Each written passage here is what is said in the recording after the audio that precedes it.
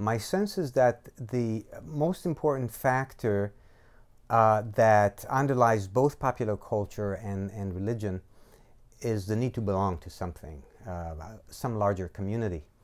And in religion, the way to belong, for those who truly believe, involves the body. And so the body is manipulated and ritualized, and sometimes the body is hurt in order to belong to that community. The reason they're doing that, there are lots of reasons, but the main one is because the part of them that resists the pain is the ego. It's the individual self. Pain undermines work and being busy and family and the kinds of things that religious people are looking to get away from in order to become one with God. So when pain undermines the ego, it builds up a replacement. You know, pain undermines our business, okay, our way of being in the world. Okay, when you're in pain, you're nothing. To you and me, that's a bad thing. But to somebody who wants to be nothing, that's a good thing. Why do they want to be nothing? Because the minute they become nothing, the minute you erase yourself, you open yourself up to God. You have to dig in order for the water of a river to flood that space. What they're doing is they're digging, eliminating, and making room for divine waters, so to speak. That's what the pain does for them.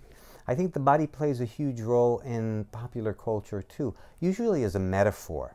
It's not so much that you will see people manipulating or contorting their bodies in popular culture, but they use the body symbolically. You will see, for example, tattoos or piercing or the imagery of body in video and film, in dance, in music, is usually, well, not usually, but often about trying to connect to a larger audience in a larger community. That's how I see the connection. I think that in the covering up of a woman in Islam, if you ask a woman, why are you covering yourself up? Don't you want to be free? She will say, no.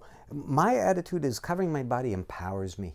I cover my body to show that I'm in charge of my body. It's not subject to male gaze, right, for example. And so this is a kind of a paradoxical use of the body to empower the person. It's not self-destructive, but it stands out. Mm-hmm. The man who puts a suicide belt around his waist or whatever and then blows himself up. Please, do not panic. Everything okay. Come, follow me, please. Come with me. Come, follow me, please. Come with me. La ilaha illallah Muhammad Rasulullah. Is giving his body to the cause. Okay, so that too, in a sense, even though he stops existing, he uses his body to affirm his faith, and through that, he tries to connect to something greater. Mm-hmm. So, yeah, and in popular culture, the way folks dress, it's hardly ever just accidental. People are going to adopt a style that connects them to somebody. I think what folks need to understand about some of us who do religion is that when it counts the most, it's about the body. It's not about the soul or the mind, it's about the body. Religion makes the most sense when the body is engaged in it.